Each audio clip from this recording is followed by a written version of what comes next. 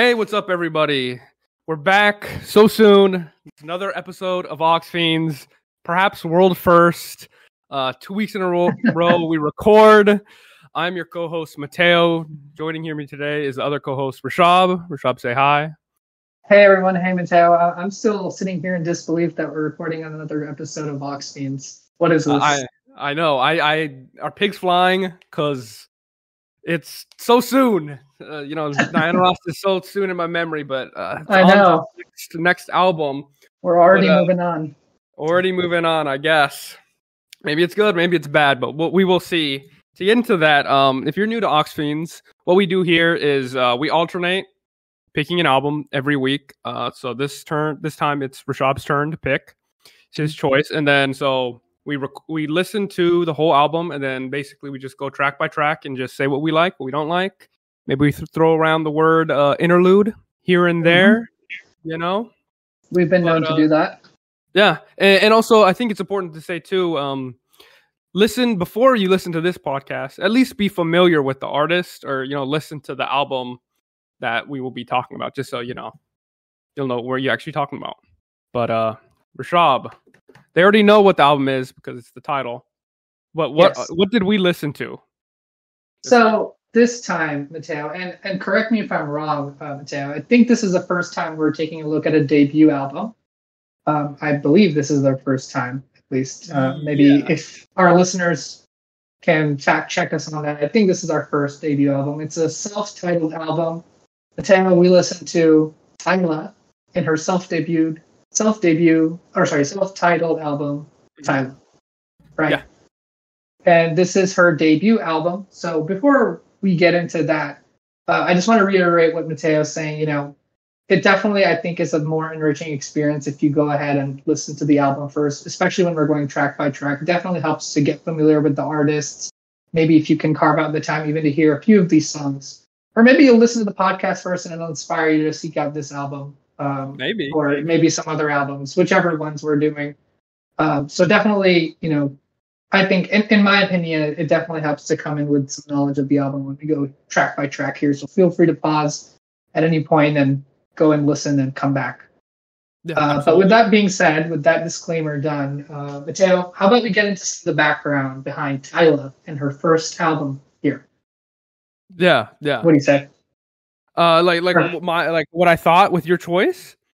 No, I'll get there. I think I want to give a little bit of background just on this artist, on this album, and just give a little bit of an idea to our listeners who this person is and what their inspirations behind the album is. So I'll start there. Yeah. So as I mentioned before, this is a first album for Tyla, Laura Seifel. That's her full name. This is a debut album. This is her first album. And she is basically, she was raised in Johannesburg, South Africa. And she started beginning to post original songs and covers to her Instagram account, and then sending some of those songs to various people in the music industry. She was discovered by her first manager, who kind of helped set up her first recording sessions. And this is a person who's relatively young, right? She's a 22-year-old artist, just fresh into this industry for the first time in the music industry, still finding her footing. But she had several kind of breakout singles. So the first one being, I'm scouring the Wikipedia page here. It was in 2019. It was called Getting Late, featuring Cool Drink. And this was more of a domestic success, right? So this is something that did well in her home country. But later on, of course, if you've been anywhere on social media or near the radio, you might have heard of her 2023 single, Water, which entered the top 10 in 16 countries, including the UK and the US. It was the first song by a South African soloist to enter the US Billboard Hot 100 in 55 years. And she was awarded the inaugural Grammy Award for Best African Music Performance in 2024. So she's one album in, she's already got a Grammy. So that gives a little bit of context of where her career is headed. The single came before her self-titled debut album, the one that we're discussing right now, which was also released and entered the top 25 in 6 countries, including the United States. So some of the musical influences that Tyla cites are Michael Jackson, Aaliyah, Rihanna, Britney Spears, Drake, Cassie, Thames, and Wizkid. She said her dream is to become the first global pop star from Africa. So, with all that being said, pretend you didn't hear any of that, Mateo. And when I said this artist at the end of the last episode, did you have any thoughts? I feel like you didn't. I feel like this was the first time you were hearing about this artist, and the first time I mentioned this, what I called an amapiano genre. Yeah, if I'm being honest, I had no thoughts. Like, as soon as you had said it, not really any thoughts. I'd never heard of Tyla. You had mentioned Water. At that second, I was not familiar, but then I kind of like, after we had done recording, I didn't listen to it yet. Yeah. Because I wanted to go through the whole album just on once and have my notes all together. But I was like, oh, wait, I think it was this song that I had heard like on TikTok or something online. And after listening to this whole album, it was. So I was familiar with that specific song, but I had no clue about who Tyla was, who the person was, what piano was, or any of that real kind of stuff. And so I was really just, I didn't really have any thoughts. Yeah, going into it. Assumptions. Yeah. Yeah, all I knew. No notions. Yeah, no notions. Yeah, all I knew is you're like, it's a curveball. So I'm like, okay, we'll see.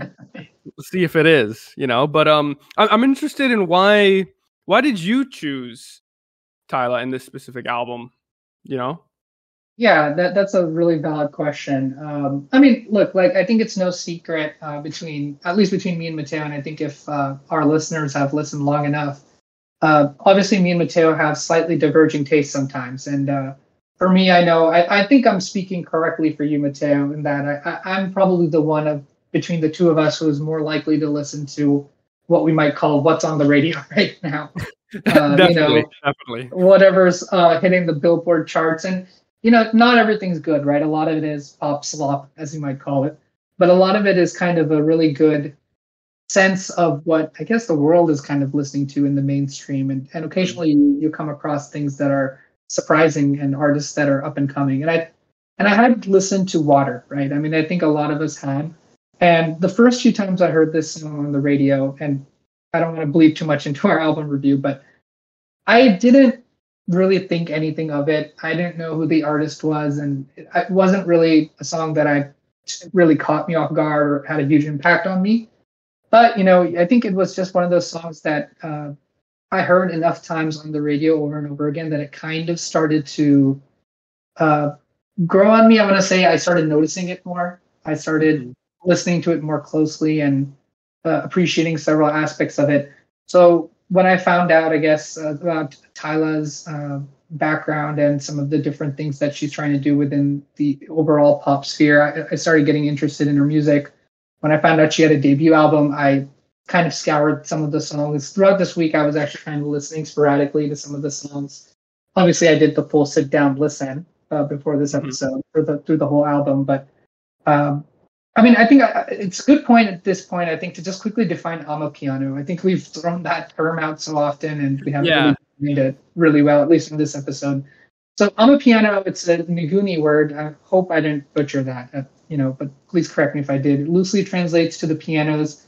It's a subgenre of kwaito and house music that emerged in South Africa in the mid-2010s, Mateo. It's a very recent movement. Oh, okay. This is a new genre. Okay. It's a new subgenre. It's a hybrid of deep house, jazz, and lounge music, characterized by synths and wide percussive bass line. And there's some ambiguity and debate concerning its origins. People say, there's various accounts of the musical styles in Johannesburg townships. Some people say it's similar to something called Bacardi. So there's a little bit of ambiguity. It's a new kind of subgenre that we might say that Tyla is kind of operating in. But that's kind of the backstory around why I picked it. I kind of came into it with this selection with a little bit of context into who she is and songs. So at this point, honestly, Joe, I'm just really eager to get into this with you and hear your thoughts, especially. I definitely have some thoughts, Rishabh. But to be clear, so before you had even, I knew you listened to Water, but was that her only song you had listened to before you had actually picked? Or were you familiar with like other tracks or the other tracks she had come out with before the album? So you were. No, that's a great question. I think I'd heard Truth or Dare for sure. I think it was like a second single or something, and maybe Jump, I want to say, but I'm not sure. I think Truth or Dare and Water for sure before I selected. More so Water than anything. I think that's the one that I think anybody who is listening to this and might know by Tyla would probably know Water, if anything. So that's probably the main one. Yeah. Yeah. Okay. I think that leaves that as it is then. I think we should Yep. jump into, I guess you'd call it the first track. Yeah. The intro. Yeah. The intro, which is called Intro. Yeah. Literally. It's, I mean, not much to say. I'm like, Rishabh, is this an interlude already? You know? It's an intro. It's an intro. It's an intro. Like obviously. I'd say that in jest. It's not the interlude. What language is this? You know? It's kind of intriguing. No, I don't. It was intriguing. It's like almost like if you go and listen to it, it's like a 41-second like iPhone voice note type thing. You can tell it's just behind the scenes of Tyla working in the studio. You hear some chatter in the background. You hear a song playing. Not much more else. It kind of creates an atmosphere that's intriguing for sure. It captures your attention a bit, I would say. I guess. I don't want to get too into the weeds because it is literally just an intro. But 41 seconds, yeah. Why do you think Tyla included this like on the album? I mean, just to kind of pique your interest. Like no one's like actually listening to it. It's 40 seconds. Yeah. You know, it's just to throw it on filler. Maybe give you kind of a vibe that we're gonna step into because I can kind of see that.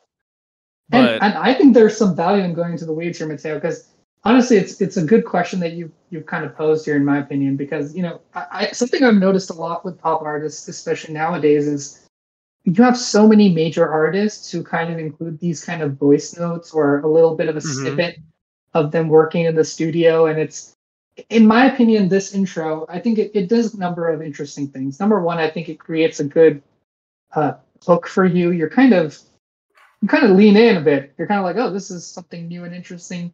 There's kind of a vibe to it. I'm going to use that word. There's sort of an atmosphere it creates. And I think it's also just an interesting way that a lot of artists are using to make their record feel more personal. You feel like, this is something personal and you're in the studio with them. I mean, what do you think, Mateo? I think that is very fair. And it's because, I don't want to single just Tyla out. You're definitely right on that. It's a lot of artists, through like different genres, but I feel like it's a very new thing, are doing this kind of voice notes thing, or they just have like maybe they're like just talking. And so a lot of times I've seen it in like, as that be the kind of interlude. Yeah. A lot of times you see it in like pop and maybe like some rap albums and stuff. And so I guess, I think you actually really nailed it on the head with it's not just to give a kind of vibe for the album, but it's to kind of try to connect more with the fans. So it really just feels more personal. It's kind of giving the listener like a kind of peek behind the, peek behind the curtain. Yeah. I think that's kind of what she was doing, and I guess I think she succeeded with that. Yeah, I think so. It's not a bad way to start an album, I would say. I wasn't pissed off that she started with this. I'll put it that way. Yeah, it's it can't really give too much love or too much hate to a literal 40-second intro. Voice note, it catches your attention, and I think that's the most we can say about it at this point, at least. Yeah. Not to get too on the nose, but I think it's safe to say we can move on to the second track, Safer. Yes. Rishabh, go ahead with this one. Yeah, I'm I guess no pun intended. I'm dipping my toe in the water here about how to approach the first track, because I want this to kind of set the tone about how I feel about the album, right? In a sense, because I will say one thing as we get into the first track, even there's a level of consistency here in the album. It's an overall consistent album. I'll talk about the times where it's not consistent, but in general, there's sort of a homogeny to this album, and I think Safer sets that up. So number one, right off the bat, you hear this kind of what we're, I think, referring to as this Amapiano South Africa sound. Off the bat, it's immediate from the instrumentation that Tyla's using, and it's a theme that remains completely consistent, I think, throughout the entire album. And I think really what Tyla's done is a mix of that genre plus a very R&B pop overtone, and I think that continues throughout the entire album. That being said, I think Safer is probably one of the most simple, structured songs on the album. It's not my favorite. I'm not saying it's the worst. It kind of feels like a tepid intro to this album. It's maybe not my favorite track. I think it sets up the tone for the album well. You kind of get introduced to this space that Tyla's working in, which is on a piano plus R&B plus pop, and strong focus, I think, on the pop ultimately, because I think the overtone of this album is that kind of pop sound, that's peppy sound. But Safer kind of sets up this propulsiveness too, which I think is there throughout this album, which I want to get into more with some of the further tracks. So for me, Safer is a tepid intro after the actual intro into the Tyla sound. But Mateo, I think I've yapped long enough on this. I want to hear your opinion. I know for your yapping, Rishabh, but I might continue that yap train in the sense that I know this is Aux Fiends, but I do agree with almost everything you said about Safer. Tyla has a very consistent sound, especially with all these tracks. It's very consistent, so it definitely sets the scene of what you're going to be listening to the entire time. My actual thoughts on it, though, like I did really like the instruments being used. You don't always hear those kind of things, and you're definitely right about it being with the Amapiano stuff. So straight in takes you and shows you what you're going to be hearing. This is my real first time actually listening to like a full Tyla song, and so I was like, she does kind of have a good vocal range. Yes, definitely. And another thing I had noticed too, obviously now because we're talking about being on a piano, but I was like, this is not like an American styled song, or at least for stuff I'm used to like listening to. With music nowadays. So I'm like, okay, definitely. But it was also interesting because I felt it kind of contrasted with. It had a lot of sound that reminded me of kind of 2017 era styled like pop, like American pop from that. If that makes any sense. I don't know if that resonates with you, but it still had its own distinct sound from being the piano stuff. I want to dig deeper, Mateo, because I think in 2024, when you say 2017 pop, it can go one way or the other. Did you feel a sense of nostalgic, like a good nostalgia, or sort of like this is a shallow 2017 pop song? What was your thought on that? It's difficult because I'm just gonna get the cat out of the bag. I'm not a pop fan, at least definitely not new pop. I don't listen to the radio like that. So I guess definitely no nostalgia there for me. It was more of, it kind of reminded me of maybe like a Halsey song or something, kind of from that era, if that makes any sense. And so I'm not saying that it wasn't bad, but it's just, it's definitely something. I was like, I feel like I've kind of heard that. But in familiar. Context, though, not just on a piano, I felt like, for my own listening taste, I feel like this song had definitely a kind of cadence that would go along well with like Spanish music or like Spanish speaking like songs.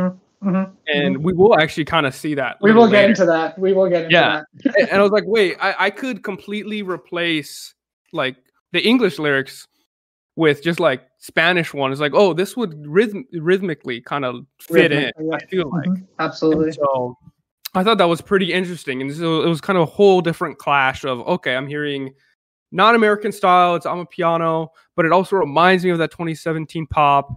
But it's like, it also gives me, that's maybe where it kind of gave me my own maybe good nostalgia, where it's like, okay.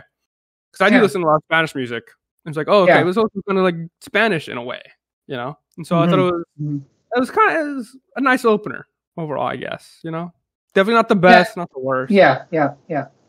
And I think Amapiano, and maybe, I don't know if this is the right category to put Amapiano in, but Afrobeat in general is a very rhythmic genre, right?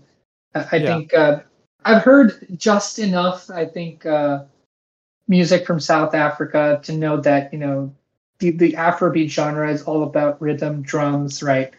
A lot of that instrumentation comes into play, and I think Safer sets that scene. And that continues, in my opinion, to evolve as the album continues. I think Safer is just something that just is an opening, right? Yeah, it definitely gives you a little peek into the kind of genre that it'll dive into. All right, I think we are ready to go out of the safe zone and into the water. Do you agree, Mateo? We're in the splash zone, Rishabh. Smoothest transition ever. Oh my gosh. Yeah. All right. This is the song, Mateo. We're already on track 3, but we're on the song of the album, which is the most popular song. I mean, if you are anywhere alive on TikTok or social media or listen to the radio, chances are you've listened to Water. Mateo, why don't you dive us deep into the water with your thoughts first? I'm really curious. Rishabh, I don't want to offend you or any of the listeners, but ew. I hate it. Ew. Okay. I hate it, Rishabh. At least the opener, I hate it. It's overplayed. I had heard it. It's overplayed. Yeah. I guess like the verses aren't bad. But like, dude, it just makes me cringe. I don't know. I don't care for it at all. It was maybe kind of hard to say, but not really at all. Really, I don't want to, go over the whole album yet, but this is my worst song. Like, I hate it. I don't like it. It's just not for me. Like, being on it, it's just not for me. I guess, it's not a bad song, but it's just not for me. The vocals kind of felt wavy, a little watery. I don't want to be on the nose with it's called. That's pretty on the nose. I guess it kind of had a good blend. But like, Rishabh, you will not catch me listening to this ever again. This song, no way. I do not. I don't want to hear it again. I just don't like it. I'm sorry. So I want to ask you a bit more. I just want to ask: is it because it's overplayed? Do you think, or do you think you feel unbiased in your opinion? Just curious. I mean, where do you feel you stand? It's a cop-out answer, but it's both. Okay. Like, I think it's 100% overplayed. Yeah. But also, I am being unbiased, and this is not my type of song.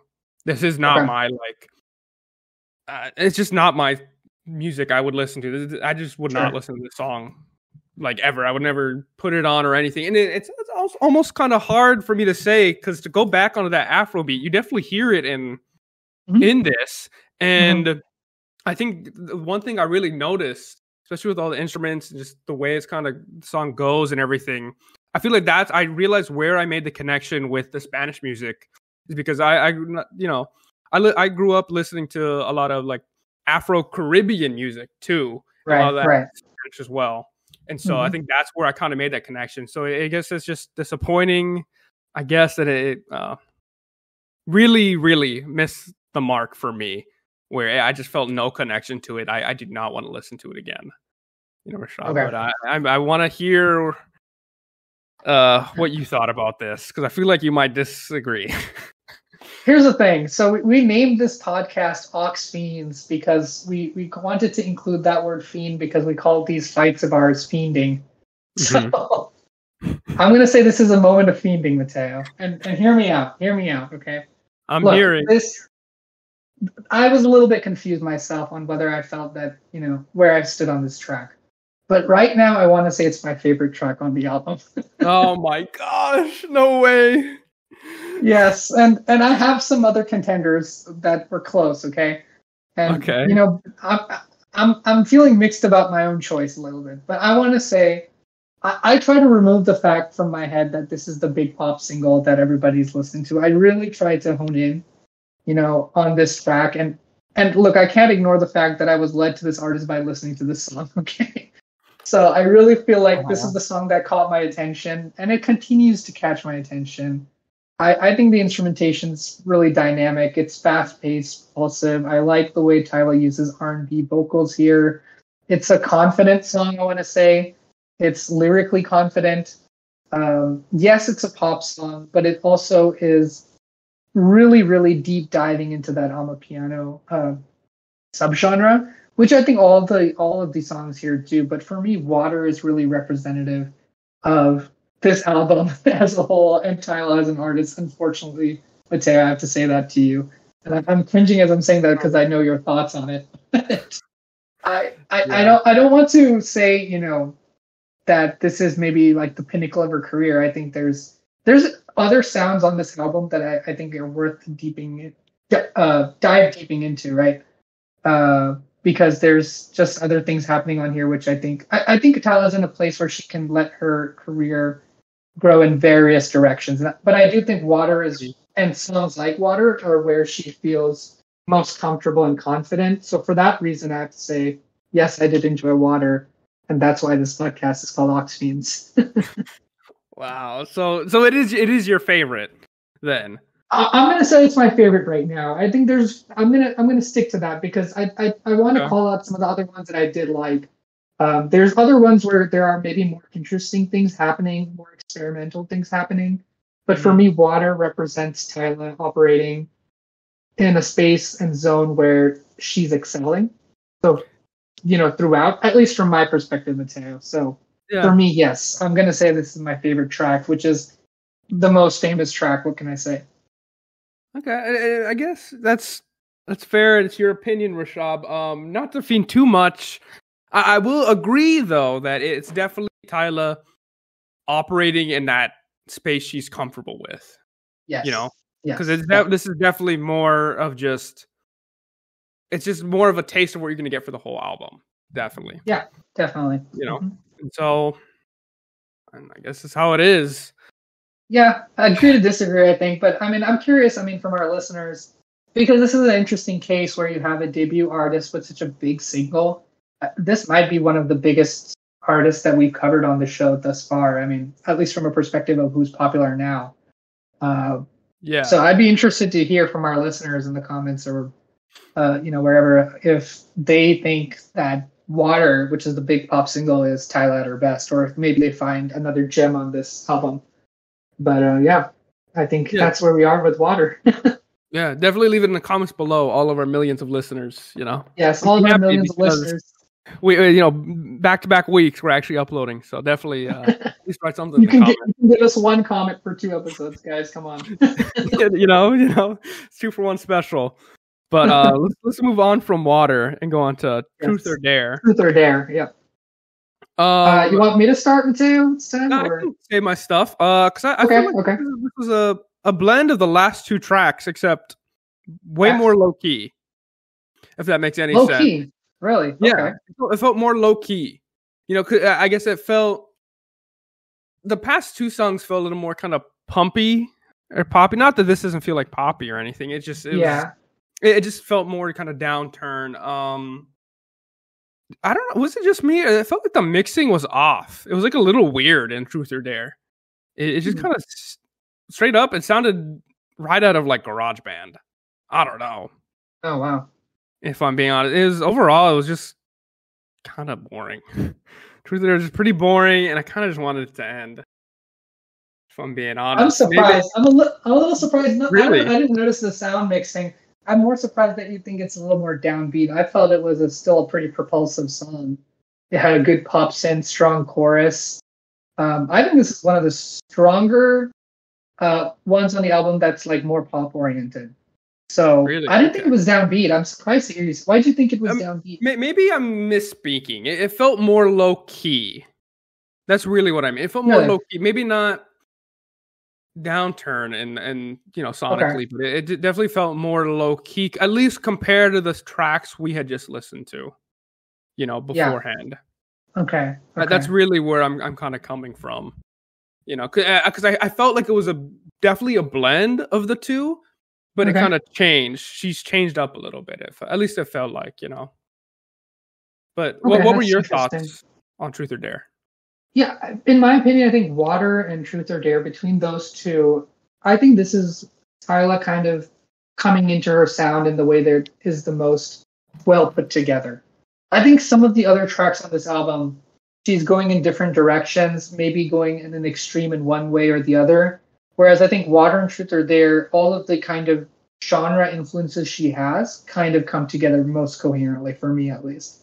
So again, that's what I guess what I'm trying to say is between Water and Truth or Dare, both of them I feel they're not her most experimental sounds. They're maybe more of the most I don't want to say mainstream or generic, but the place where I think she excels, and I think the most coherent sounds that kind of bring her influences together in a unique way.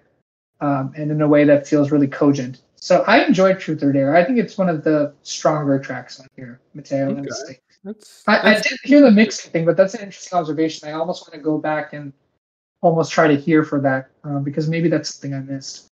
Yeah, I there was at least like one other. It's weird because that's she as an artist has seemed pretty consistent throughout the album, but the mixing, maybe the producers or whatever. At least it was definitely this song. There was like another song that kind of sounded a little weird. Maybe it was just the yeah. What's the word? There's one song where I did notice that. Yeah, that seemed a little off. You know, I don't know, but yeah. Yeah, there's one song I feel strongly that there's something a little off. So I'll get into that. But anything else? Truth or Dare?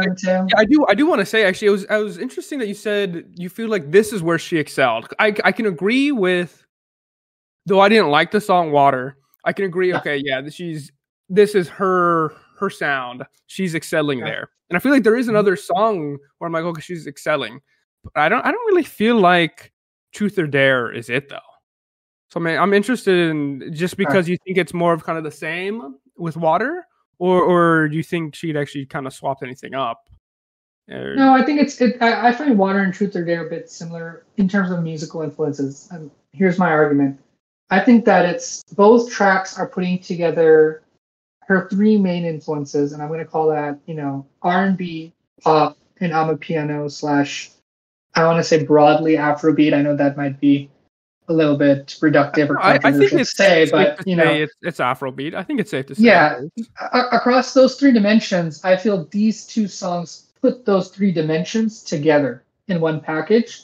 Mm-hmm. Whereas the rest of the songs I feel are going in one direction or the other, but this one really brings it all together. That's kind of my argument for Water and Truth or Dare. Yeah. Okay, that's fair. You feel it's more of an amalgamation of her different genre choices. Yeah, influences and genre choices. Yeah. A single lane. Okay, I can agree with that. Yeah. That's fair. That's fair. Yeah. No. Next track, number 1, featuring Thames. Rishabh, what did you think about it? Yeah, this is an interesting one. Not a huge fan of this one. I felt like it was the beat was getting a little repetitive. And one thing I'll say is I think Tyla's a great vocalist. I think she shows a lot of range on this album, which honestly, I don't know why, but it did kind of surprise me because if you only hear Water and Truth or Dare, when you hear the rest of the tracks, it's pretty surprising to hear her vocal range. But somehow I actually enjoyed Thames' vocals more on this. I found them more refreshing with this particular track. And Thames, by the way, is a Nigerian artist. I don't have a lot of info on her. Probably should have done more research. But for me, this one was a little bit lyrically, musically simple, almost maybe too simple. Not my favorite, I would say. Not the worst one, but for me, a little bit of a dip in the energy of the album. But Mateo, it kind of seemed like you were disagreeing, but I'm not sure. Like a little bit, but like there's that little bit that we're actually kind of agreeing on. Where now that I'm thinking about it, I'm looking over my notes. I'm like, yeah, it actually is pretty simple. Because I had written, I don't know if you heard it, unless I had half my ears off and wasn't listening to the song right. There was a little bit of a guitar at the end, and I was like, wait, why did they use that throughout like the whole song? Because I really liked that little part. Okay. And it's like maybe they're cheaping out on using all the production and instruments. Maybe. But overall, I guess it was pretty simple. But I felt with this song was actually kind of picking back up. You would disagree from Truth or Dare. I feel like this is where it's going back into her stuff. I definitely felt that Tyla and Thames had a really good match together. But okay. And I do agree too that actually I much preferred Thames in this song over Tyla. I was like, okay, wait, I was vibing to it a little more. Yeah, her voice cadence. I don't know. Just maybe it's because we've just been hearing like three to four tracks straight up just Tyla. I think Thames' voice cadence, I'll say, did complement Tyla well, but I felt Thames kind of stole the show with one or two verses. So I'm curious to see her discography more. Yeah, I think it is an interesting point to say where you're like, oh, she kind of stole the verses. Where I agree, but also I because there's a couple other features on this album, and I don't want to get too into them yet. Yeah. But one thing I noticed with Tyla is she picked features that sounded sonically, at least, very similar to her own sound. Mm-hmm. So I thought it was interesting. So I was like, oh, maybe I just don't know if that's working for her or not. Like I obviously, I can see both like Thames kind of over her in this song, but I don't. If it's her own album, I don't know if you really want that. Yeah, you're right. I mean, it's one of those things where it's like, okay, this person is going to be an asset to the album, but they could also overpower me vocally. And I think that happened a little bit with this one. But at the same time, kudos, I think, to Tyla for including Thames. And as far as I know, like, she's definitely not an artist that's recognized here in the U.S. So it's kind of cool to see, I mean, that this album is done so well, like done pretty well, at least in the U.S. And, we're getting to hear from this new artist that I think me and you both she caught our attention with her vocals. So that's kind of cool, I think. Yeah. Fair to say. I think it's safe to go on to the 6th track, Breathe Me. Breathe Me, yep. Yeah, I can jump into this. At first, at least, I thought it was kind of relaxing, but then it kind of moved into something I didn't super like, where it just sounded like a movie credit song for a Marvel movie. Oh my God. That is not a compliment. Wait, so you think you can put Tyla's Breathe Me after a CGI fest like a Marvel movie? Yes. 100%. There are, I feel like there's other Marvel movies where like, they use a very similar sounding song. I was like, wait, is it this song? Wait, like, did I already hear this? After some crappy Marvel movie, like, this just sounds like that's exactly where it would go and what it was made for. Wow. That's harsh. Yeah. That's harsh. I'm going to go on with that harshness where Breathe Me really showed that it's cementing in that these songs aren't for me. Sorry to say, Rishabh, but it's just, these songs are just not for me. I don't like listening to Marvel movie credit songs. It just, it's hard to say because as an artist, she's doing her thing. Yeah. And she's confident in it too. And I think I get why people like it. It's just not for me though. It's just not working. Not matching up with your taste. Yeah. It's just not matching up with my taste. Got it. And it's just like all her songs though are very similar. And so it's good for her that she's found her kind of sound. Yeah. But it just does not hit the mark for me. And also for the actual song, it had like a weird cutoff too, to get back to it. Right at the end. Okay, yeah. It was weird. What did you think about Breathe Me? Okay, here's the thing. I think Tyla softens up her vocals in this one a lot. So I get where you're coming from with the relaxing vibe kind of thing. It's not more low key. It's actually kind of more evocative, and I think her vocals are coming in. I'm looking for the right word, but the only one I can think about is it's a softer vocal. It's not necessarily low energy. It's a little bit more, at a lower scale, maybe a softer scale. Yeah. I felt like this is like the most like a typical pop song, but I still liked it. It's one that I might revisit. It's one that I would want to kind of take another look at. But it's probably structurally the most like a typical pop song. I almost want to say it's almost like an Ariana Grande song. It kind of feels like it's ready to be heard on the radio, though it might be one of the songs on the radio that I might actually kind of like, but it is a radio song to an extent. There's a few of those on here, but Breathe Me, I don't want to sound too harsh. I did kind of like it. Definitely not as harsh as you, but definitely, I don't know where you're getting this Marvel movie thing from. But Rishabh, I feel like we're in agreement on that. You're saying it's like supposed to be the most poppy song like on the radio. Like that to me is the epitome of Marvel movie credit song. Where like objectively, a lot of people do like that. That's why they use those songs. But for me, it's crap. I don't like it. Yeah. No, I get your train of thought. I don't know where we would put it in a movie, but I get what you mean. I understand what you're implying, which is that it's typical in some way. And I think the connection you're making is that it's so typical that it would be tagged on to something as mainstream and that's what it is. It's just typical mainstream stuff, and Marvel's mainstream. exactly. Yeah, I get what you mean.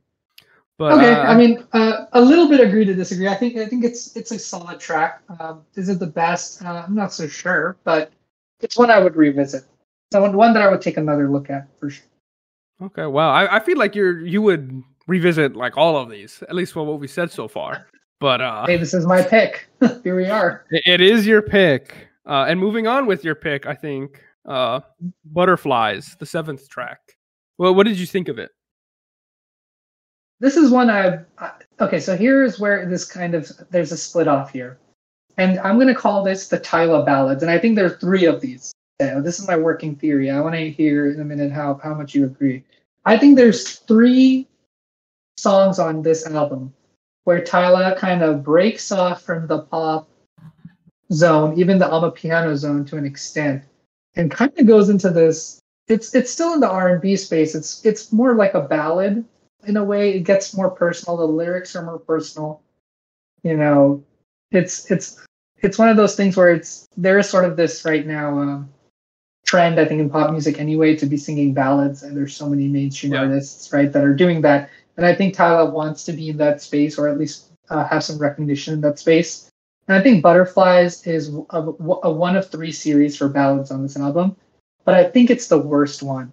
And I'll say that because I think this is the one where I felt the mixing felt off. It was lacking kind of elevation to it. It lacked a little bit of sophistication to it.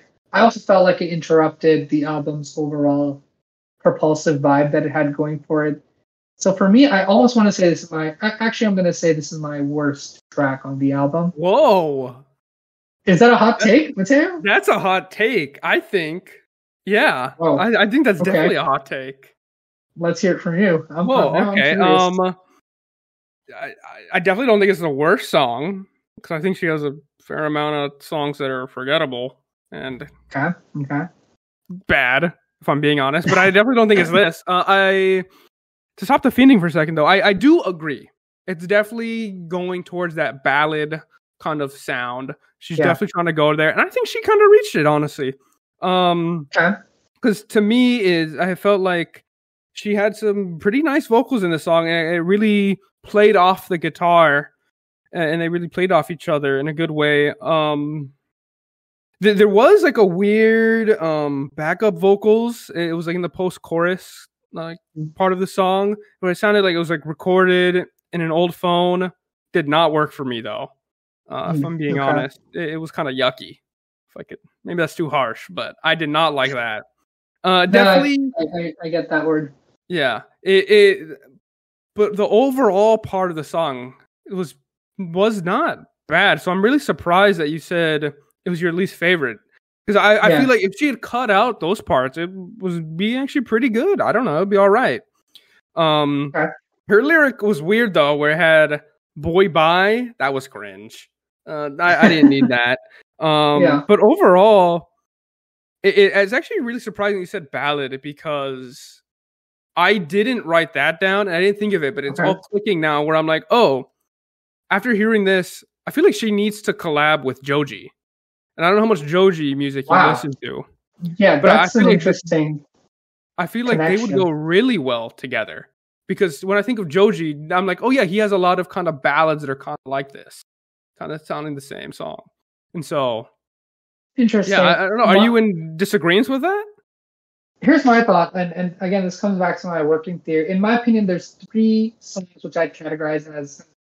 Look, ballad is a loose term, but I'm just using that kind of as an umbrella term. But at the same time, I feel, and I don't know, Mateo, if you disagree, I feel like these slower ballads are not Tyla's strength. I think of the 3 songs that I think are ballads, this is the worst. There's one I think that's the best. I'll get to it eventually, but I don't think it's her strength. I think she needs to develop in this area. And the writing lyrically, too, it's a little shallow still. I can see where she's digging into a personal space, but it feels a little empty to me still, this ballad area that she tries to work in. So, whereas I think Joji, is an incredible writer of those types of songs. So, I don't see that connection, honestly, if I'm being really blunt. I think there's... I think there's other people he could collab with. I mean, yeah, other people could collab with. I just feel like at least vocally and sonically, at least from what I've heard from Tyla in this song, I think they would go well together. If I'm being honest, I wouldn't listen to it if they did have a song together. I wouldn't listen to it because of Tyla. I would listen to it because it's a Joji song. Sure, yeah. But I definitely think any fans of Tyla, should open their ears to it. I think it would work. Maybe I'm a little too crazy for that. But I think they would go well together, and especially when you're saying ballad, and she does have kind of other ballady ones. This is to me is the most obvious. Okay, this is like a ballad song. Sure. Yep. After talking about it, but we'll see. Yep. Well, Mateo, I don't want to go on and on about this, but we have to get to On and On, which is the next track. Shut up, Rishabh. I'm sorry, but the transitions are staring me in the face with this one. I don't know why. Yeah, I don't know why. 8th track. I'm sorry. I'm sorry for bringing so much cringe to this episode, guys. Yeah, I had enough cringe with some of Tyla's lyrics. I don't need more from you, Rob. Mateo, boy, bye. That's all I can say. Get out of here, dude. I'm gonna hang up and delete this episode now. Be the last episode. No more cringe, right? Please. Okay, I'll stop. Yeah, okay, but for On and On, I guess I can get into it. Sure. I think the pre-chorus was the best part for this song. To me, this is also where it sounded the most different. Yes, definitely. It's kind of our running Aux Fiends thing, where we say an interlude. Well, I don't technically know if it is. I might want to throw my hat in and say this is, because this, to me, sonically, is the interlude of the album. Because it's halfway into the album, and it's the first song that I'm like, okay, this really does sound different than her other stuff. And this is really where she went kind of, I think it's safe to say, kind of down and trodden with her music, Yeah. But I think it was interesting because while her lyrics were more of what I would maybe think would go with a previous song on this album, kind of keeping the party going, talking about going up and up. It was just, but it was in big contrast with the actual sound, her vocals, and instrumentation, where it was going more downward. And so I don't know. What did you think? I actually have a lot to say about this song in particular, because honestly, I was between this and Water for my best song, and let me tell you why. Which is why I get your interlude argument in one sense. At the same time, I'm almost hesitant to call it the interlude because of how positive I am on this song. And the reason is that it took me time to get into this song, but when I got into it, I really started enjoying it, because somehow the lyrics being about this party going on and this upbeat, it sounds like it should be attached to this upbeat pop song, and it's attached to one of the most minimalistic sounding songs on here. It almost feels like a late night in a way. I don't know how else to describe it, but that contrast for me really, really worked, and I really found it kind of fascinating and intriguing, and it felt complex in a way that I think I didn't really expect from Tyla. It was a type of contrast that I would never have expected from an artist who has been so cogent and consistent sonically throughout the album. And to make that switch in an interesting way, even if it's lyrically it sounds almost like the lyrics are like, okay, this could be a Black Eyed Peas, but somehow setting the Black Eyed Peas lyrics to like a downtrodden, moody Tyla track somehow just worked for me. I really like this one. Honestly. Okay. I do want to clarify though, Rishabh. I think, and it's not just for this album, when I mention a song is like the interlude, just because it's the interlude doesn't mean it's bad. It's obviously some albums have a literal interlude where there's like, it's just instrumental, and it's like, okay, this is just the break, right? Yes. But to me, it also means where it kind of changes the most, like sonically, and kind of like changing the pace of the album to kind of throw in some new stuff. And that's really why I said it. There is another song where I'm like, oh, maybe this is the interlude, but this is, I think it's safe to say, at least for me, that On and On is. But okay. I can partially agree. Okay. Yeah, I don't know. Partially agree. And the reason being, like, for me, I don't know, maybe it's mental block of mine. I always feel like interludes are always so throwaway. This song feels like a meaty song to me somehow. So Okay. I kind of agree. It's a switch in the tone. So in that sense, I do agree. I mean, Yeah. if I had to come to a consensus, I would agree with you. Let's put it that way. Okay. I mean, was there, not to spoil it, but was there another song that you had felt was the interlude of the album, Yeah, or no? I wanted to say butterflies, but maybe that's a cop out because I didn't think it was that good. Yeah, I think So you're maybe associating too much. There might be a possibly, connotation there that interlude means yeah, bad. And I definitely yeah, don't mean it. maybe And I don't think that's what an interlude is. I definitely don't think it's right. ever a throwaway.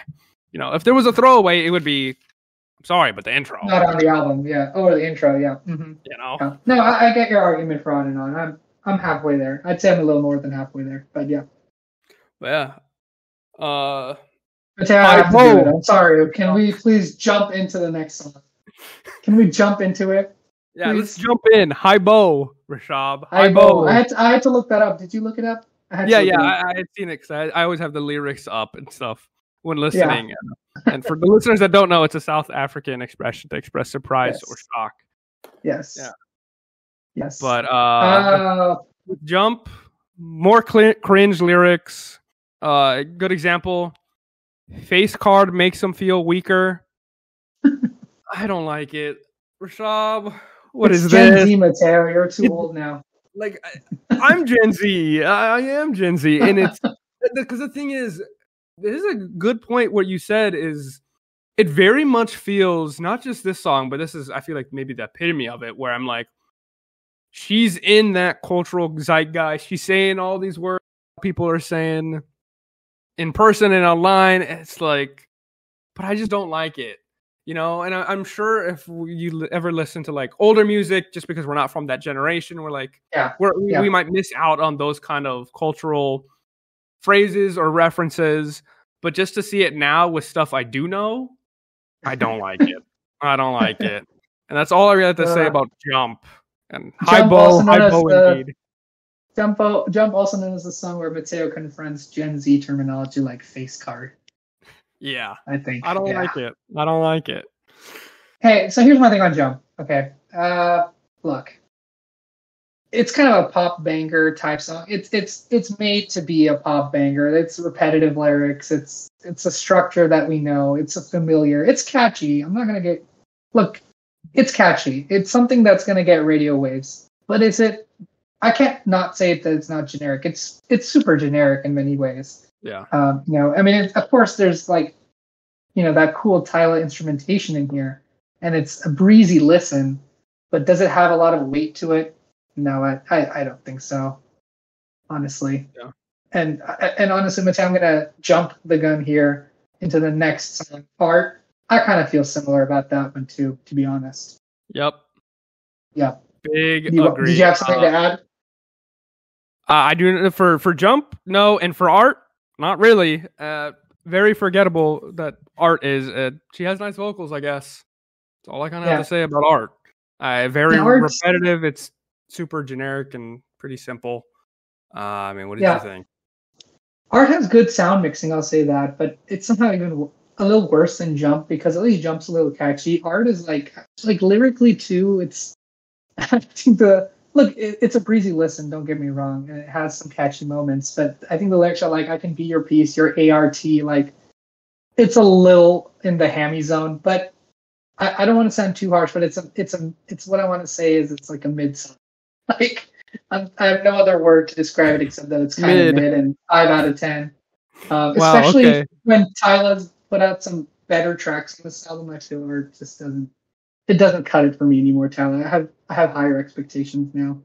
Yeah, I guess honestly, if I were to say, if you took out all of my bias and if I had never heard Water before, yeah, you know, it Art would definitely be fresh. Art. No, I was gonna say Art and Jump would be my least favorite. Oh, okay. Okay, I see what you're saying. Okay, you get what I'm saying? But yeah. Just because I kind of have that little extra spice to it, I'm like, I don't like Water, but Jump and Art, no good. Yeah, I can say. I think going on next track, On My Body. Rishabh, what'd you think?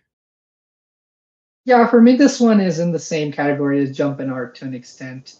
Like the chorus is, I in my notes I have it's kind of addictive, but I don't have a lot of notes. I don't really remember this song a lot.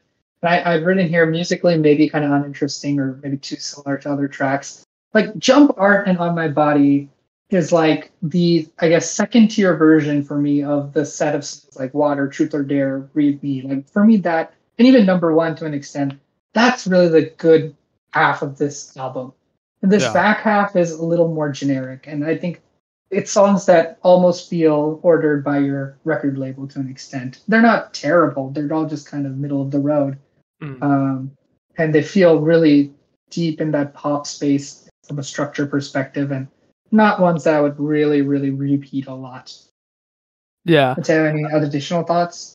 Yeah, I think I big agree and disagree on where Jump Art and On My Body. Those are definitely to me this back half. At least this part Mm-hmm. of the back half, throwaways. These are the throwaways, you know. Um, but On My Body, it's here is where like the actual like because this has Becky G on it. This is where like, the Yes. Spanish comes into the songs. I'm like, oh, I was actually right though. Like it to Mm-hmm. me, it sonically worked with the Spanish. Doesn't Mm-hmm. mean it was good that it worked because it wasn't that good. Just overall though, still very generic, pretty boring overall. Definitely Yeah. kind of throwaway.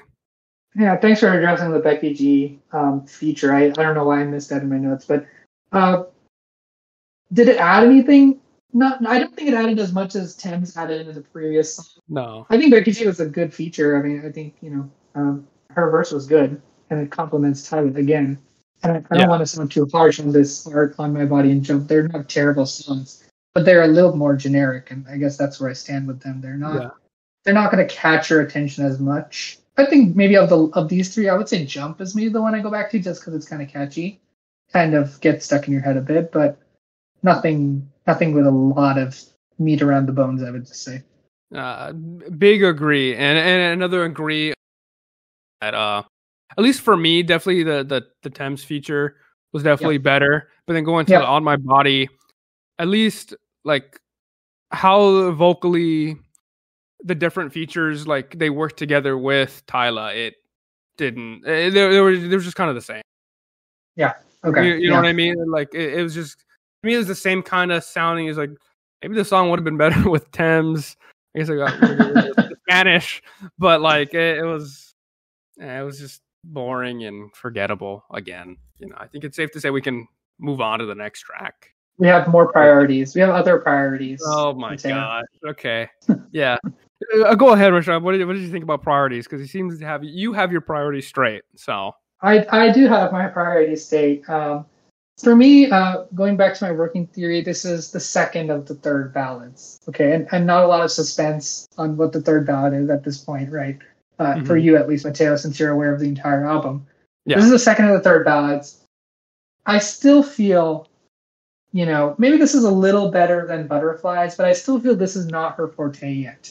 I think there's possibilities for Tyla to expand as a singer of ballads. But this song still feels a little watered down to me. It lacks, I guess, that extra elevation or sophistication, which I hear from other pop artists singing similar ballads. So maybe better than Butterflies, but for me, still not quite there yet.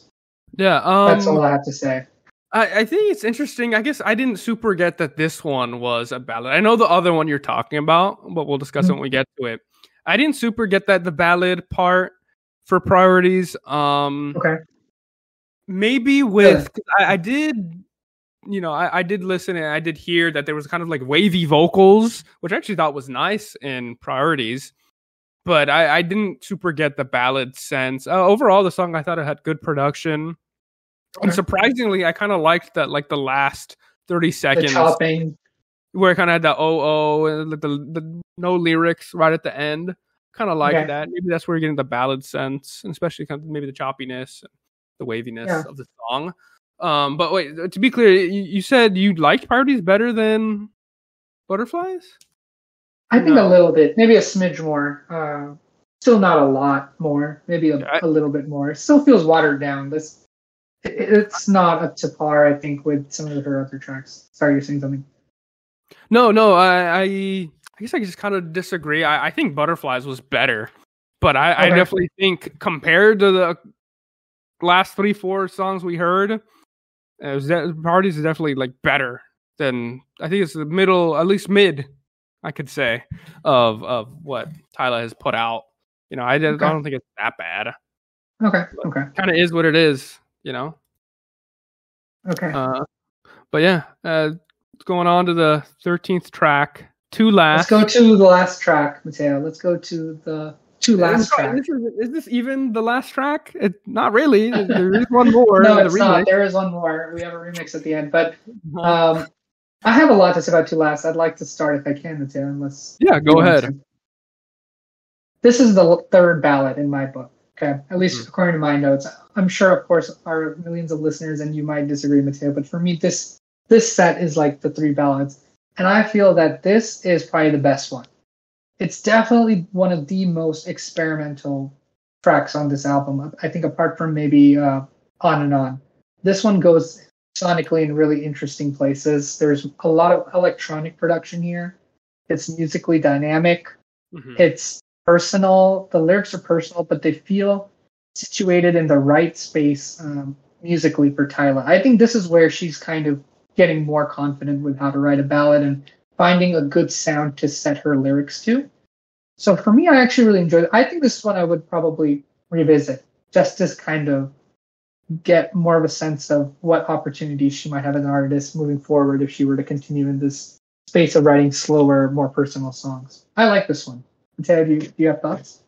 Yeah, I do actually have a fair amount of thoughts. I thought I get what you're saying. This is definitely more of a ballad. This and Butterflies, I still don't really see Priorities as one.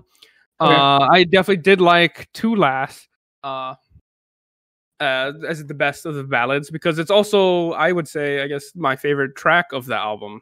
I thought it had pretty good. I was gonna say. Yeah, I was listening to this and just thinking you would like this one. Yep.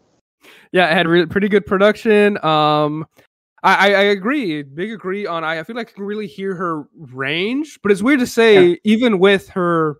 It's not whispers because that's not the right word, but she's not belting out. Sure. Yeah. In this track, but I still feel like I can hear her, and it was actually kind of good. I really liked the instrumental break. In this song.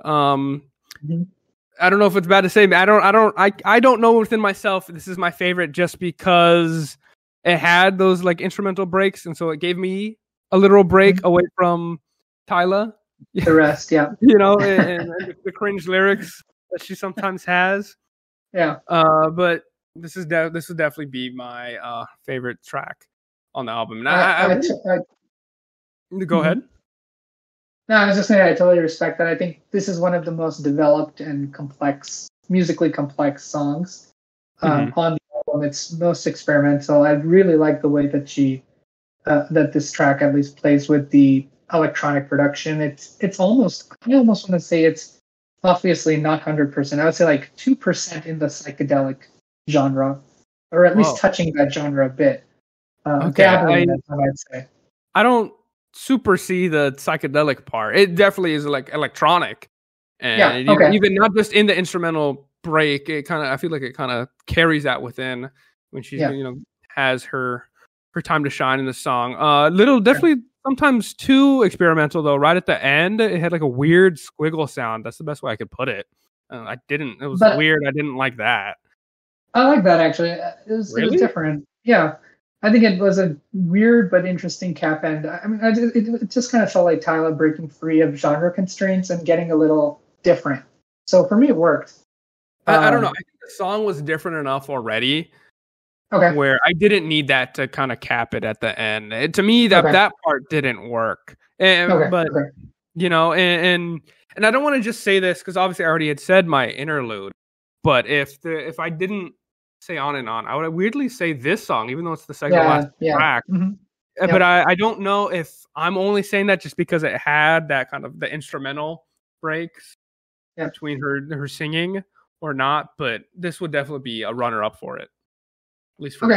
Yeah. No, I think that's a valid argument. I think this is a good candidate for an interlude for sure. Yeah. But All right. I think it's time we get to the last actual song. My God. Get Wet. It's the Water remix. I'm just laughing because this is, look, Mateo, this is terrible. Okay, this remix is terrible. Water is great, but Travis Scott literally sings "Sweat" with echo effects on is so pointless, in my opinion. Whoa! You think Did you like the Travis Scott verse? I didn't care for it.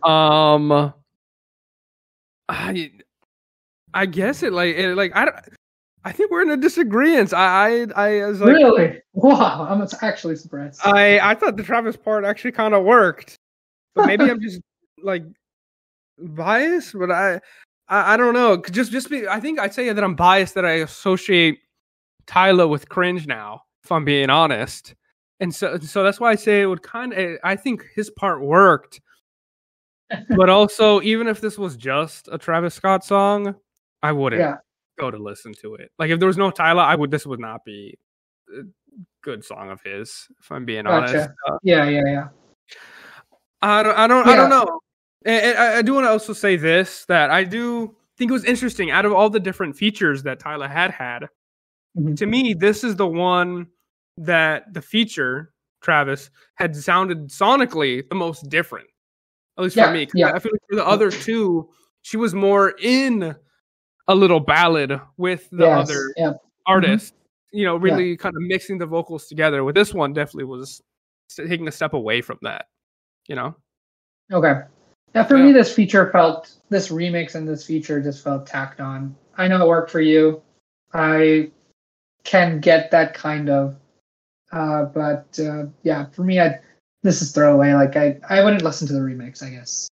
I think it's just not the one I would go to personally. To be fair, I would not listen to it either. But you wouldn't listen to the original either. I would not listen to that one either. And the only real thing to say is, I guess you might disagree, but I feel like maybe this is what Tyla needed a little more of features that sounded different, so she can kind of play off of them instead of mixing in and kind of being overpowered, especially with that Thames feature where I think she was absolutely overpowered for that track. Gotcha. Yep. You know? No, I hear you on that. That's interesting. I guess it kind of bleeds into my opinion of the overall album, in a sense that. Well, I was just going to add that I think this is our first debut album. I think that we've covered. I mean, obviously, correct us if we're wrong, millions of listeners, but. How do you feel about judging a debut album, Mateo, overall? Like, what's your thoughts on that? Like, think about the fact that this is a first album for an artist who's still up and coming, quite young in her career. Yeah. Any ideas around that before we even get into our actually, yeah, that's a good point you brought up, because I'm almost certain this is the only debut album we've covered, and that definitely kind of goes. It's weird because it makes me want to not be as harsh. Without spoiling my actual album reviews, even though you just heard me go track by track, it makes me want to not go as harsh. But then I think of that, like, I guess she's won a Grammy and she's definitely mainstream and people know and love her songs. So it's like, who cares? I can be as harsh as I want. She has the recognition now. Not that I think I should, take her down a step. Sure, yeah, of course. I don't think our influential podcast might affect her career. I don't think me saying anything will affect her at all, if I'm being honest. Because all I can think of is other artists that we've covered where it wasn't their debut album, but I'm like, they have not even a tenth of maybe recognition, you know? Yeah. Mm-hmm. And so it's absolutely it is, but it isn't. If she did, if her stuff wasn't already as popular, maybe I'm just being contrarian or a hater or what. I would be less harsh, but I think I can give my full honest opinion without feeling any other different way. I mean, do you take it into consideration at all, that it being her debut? Like, how do you feel about that? No, I don't think I don't think I take it into consideration that much. I would just say I think my review for the album is reflective, I guess, of the fact that this is a person who's just starting her musical career, and I think she's got a lot of confidence sonically. I think the album's a vibe, in my opinion. You know, even if you find some of the lyrics cringe or some of the songs feel a little off, there's a unique vibe to this. And I think bringing that Afrobeat sound and combining it with that more mainstream pop sound that we know is kind of a unique vibe. At the same time, I think you can tell this is an artist who's still discovering her sound a little bit, or at least working on polishing it still. And I think that's clear throughout the entire album. That there are some songs that are a little underdeveloped, a little watered down. You know, she's working with ballads sometimes. Sometimes she's going back to the mainstream label, pop label type songs. Some songs are more amapiano than others. It's a mixed bag at times, but it's both a mixed bag, but at the same time, I feel this cogent vibe into the album, which I think I respect. There's a confidence to it. I think her vocal range is incredible. I think she's really sticking to bringing a certain aesthetic and style to her tracks, which I really respect. But I guess I'll take it in a positive sense where I think it's a strong start and there's more to discover with Tyla. And I think that kind of encapsulates how I feel about it. Is there anything you want to add? Not for that. I think maybe it'd be time to go into the actual album review.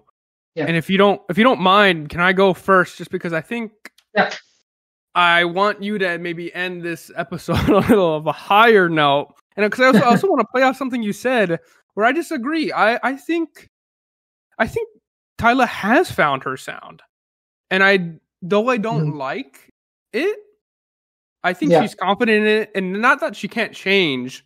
And even though it is her debut album, I think that's her lane that she likes, and I think she's probably going to stick with it. And sure, she can maybe go down a different route with doing more ballads or experimental stuff. But I think she has full confidence and knows what her sound is, and obviously it's working. She has hits, super popular song.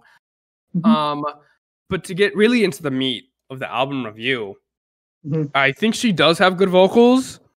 But I don't think this album had full use of them, if I'm being honest. I don't really she never really differentiated with that range. She kind of, while there was a range, she didn't, it was almost like a copy and paste of that exact same range, other than what was it?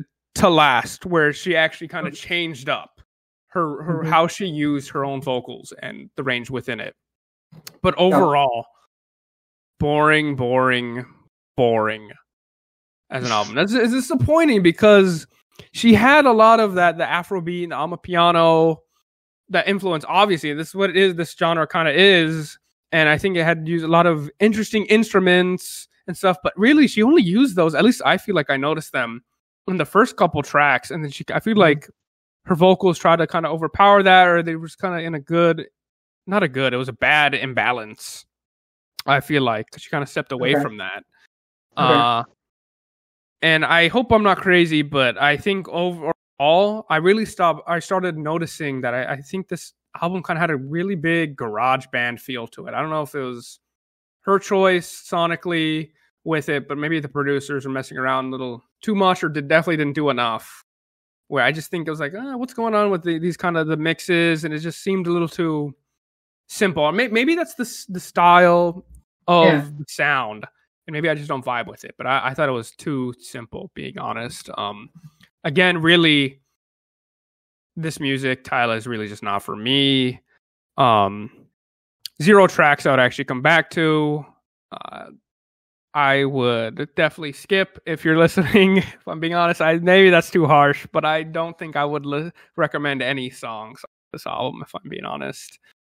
And if you were, just pick I don't know, just pick anything, because all the songs on this album literally sound the same, except for To Last or whatever. I think they all kind of just sound the same, and I don't know. But I'm saying all this, and I know I said she's found her sound, but to not be too harsh, I do think she definitely will, and I think she should put out more music. But maybe, branch out of what she's been doing. Try to get a little more experimental. Right. Don't stay so safe. I think that's what she shouldn't be so locked in. She shouldn't be so safe. Because, yes, as an artist, she's not bad. and I know she's not for me, but yeah. I think she could definitely come out with some really good stuff that maybe vibe with. But I'm still saying all that. Out of 10, don't hate me, don't shoot me, Rishabh. It actually was a really tough decision, but I'm giving this a 3 out of 10. Okay, so that's fine. I do want to pose you one question, and this can be kind of the closer for your end, unless you have anything else to add, of course. But I just want to ask you this: do you think now that you've heard this first album, I know you didn't love it, but you kind of got a sense of who she is. Do you hate it enough that if there was a second album, you wouldn't even try checking it out? Just to see, like, hey, I reviewed it for the podcast the first time. I'm curious. Do you have enough curiosity, I guess? Or is that too kind of outweighed by your hate for it? Or dislike of it? Rishabh, do you want me to be honest? Yeah, be honest. No, I wouldn't listen. And the only real way I would actually listen to more of her music is if it was forced upon me by your choice for another Aux Fiends episode, or if for some reason I have to listen to the radio if I'm at. All right, let me take that note. Make sure to include Tyla's album on future Aux. Don't do that, Rishabh. Don't. Hey, you never know. I guess so. Yeah. No, I'll try. What did you think overall? I think I kind of was mentioning album review earlier, but I will put it at this. I'll try to keep it brief. I think this is a confident album. To be honest, it's musically pretty confident. Yes, there's some dips. There's some places where things don't feel quite right. Things feel a bit watered down. So I think it's a strong start for sure. Is there room for improvement? No, I would think so. I think there's places to go beyond this for sure. I think, and that's where I kind of don't give her a pass or anything, but you can tell listening to this album, I think to an extent that this is somebody who is, yes, she's found her sound, but there's something that needs to still be developed here. And for me, I keep coming back to lyrically and structurally, you're absolutely right. There's a similarness to the songs. There's a simplicity. And it's not necessarily a great thing. I think there's opportunity for her, especially I think you mentioned as a vocalist, to really go and explore broader horizons. But as a debut album, I think it's a strong showing. And I think bringing this entire coalition of different genres is interesting. And I guess it intrigues me. I'll put it at that. To seeing what she'll do next. Okay. So you would definitely listen to another. Yeah, I follow up. At least out of curiosity, definitely. I'd be curious. I might even revisit some of these tracks if I'm being totally honest. I do vibe with the album to an extent. Sorry to use a Gen Z term, but I would definitely. I would not maybe listen to it regularly, but it would be an interesting re-listen after this discussion we've had for some of these tracks. I'll put it that way. So I guess rating-wise, I don't want to go too high, so I'm going to stick with 7. I almost want to go 8, but I think that's way too high, so I'm going 7 for Tyla by Tyla. I think 8 would have been a fighting. We would have fought Rishabh. Heavy fiending. Yes. Rating. I can see what you mean by 7, I guess. I do want to make it clear, because I don't want to just come across as a hater. My 3 out of 10 was a me rating. I can see how someone would give it a 5 out of 10. I can even see how you give it a 7 out of 10. Like I get how people like this music and why people do. It just didn't work for me. And so fair rating. 7 out of 10. Yeah. Fair rating. Yeah, I think so. I feel comfortable with that. And I'm personally not offended by your 3, but I don't know if Tyla's big enough to have, crazy fan following yet and a bunch of stands for her head. Yeah. So maybe they'll find this and have a word or two with you, but no, I think I wasn't expecting anything different. I was expecting something more disastrous, Mateo, honestly. Your rating is low, but I feel your review of the album was honestly more open and positive than I expected. So I'll put it that way. Yeah. I don't know. I try to maybe amp it up, do a little confusion in there. And at the end of the day, I just honest. And because 3 out of 10, you're absolutely the worst album would be a 1 out of 10, obviously. Sure. Right. Yeah. But it's just, she had good vocals and she, some of the songs were listenable, I guess, and so there's Yeah. 3 out of 10. And I get why she has listeners, and so that's why you appreciate her on a technical level, but you're on an artist level. I get it. Yes, you know. But no, I totally get it. Anything else to wrap this all up, Rishabh?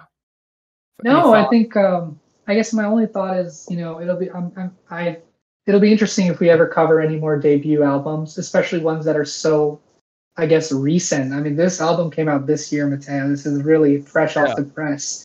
I think it's probably the most recent album that we reviewed, at least at the time of this release, right, for this episode. I mean, absolutely. Yeah. I mean, it came out this year. This year. When actually did it? Do you know what month it came out in, or when? I almost want to say February or March. It's like really close by. Well, okay, it's not. This album's barely a month old. Yeah, it came out. Barely a month old. And you know what? 22nd March. Yeah. It's not even a month old yet. Tomorrow will be. That's pretty interesting. So we reviewed this on the 1 month release. Okay. Yeah, so we're hot on the presses for this one. Yeah, we are. That's pretty interesting. So it'll be cool, I think, if we get to do hopefully a good mix of more recent artists here and again. I'll try and bring those in and torture Mateo a bit more, but it was cool to do this episode. I think it was fun. It was a lengthy and in-depth discussion about an artist I didn't think we would have that much to say about. So, but I think I'll leave it at that. Definitely a curveball, Rishabh. Let's leave it at that, and let's go on to unknown territories. Unknown territories for you, but known territories for me. We got my album choice for next episode. I think this will be a good one. It's a 1992. It's a little throwback, kinda. Okay. It's gonna have sounds, the genres of real R&B. It's ambient genre and cool jazz genres. Ooh, I'm intrigued already. Not a curveball, Rishabh. No curveballs here. I ain't doing you how you do me. Because I need to fix and soothe all of our ears after listening to this Tyla album. But more importantly, and being honest, I just want to put you onto this album because I don't know if you ever listened to this band, this artist. Mm-hmm. But my choice is Love Deluxe by the band Sade. Oh my God. Yes, I've heard Sade before. You have? I mean, the super famous song, right? Am I mixing this up with someone else? There are a lot of very famous Sade songs. I'm Googling it right now. It's on the tip of my tongue, I think. Maybe you're thinking of like of course. Isn't it Smooth Operator? Oh, I mean, well, yeah. Yeah, but I think she's another very popular. That's just one of the, I think, many popular songs. Right. No, I love Smooth Operator. Who doesn't? But this will be really interesting. And I think I've heard this band referenced as an influence for a lot of artists I do like. So I'm actually pretty happy with this pick. Okay. You know what? We're changed Aux Fiends. Maybe Aux Friends now. Aux Friends. I am glad to hear that you're happy. It really wasn't a curveball. And while, I was kind of joking about, to soothe our ears, fix our ears, because you gave this last album 7 out of 10. But I think this album will take us to a whole different kind of spot that we haven't been at before. And so I think it'll be a really interesting discussion. So I'm really excited. I'm excited. Yeah, I'm excited for that one. And I hope you all guys are too. I think this is the second in a row Aux Fiends episode of the month. So hopefully we get this next one out to you on time. Hey, dude, maybe we get the next one 3 weeks in a row. Can we do that? That's what we're shooting for. I guess Don't make promises we can't keep, though, Mateo. Definitely no promises we can't keep. But yeah. All right, Rishabh. I think I think we need to give a good thanks to Craig. Everyone knows and loves Craig, so thank you, Craig. Everybody knows and loves Craig. Everyone knows who we're referencing. So everyone, thank you, Craig, as always. Thank you, and thank you, all you guys, for listening to us yap on about music. Yep. Thank you. Thanks, everyone.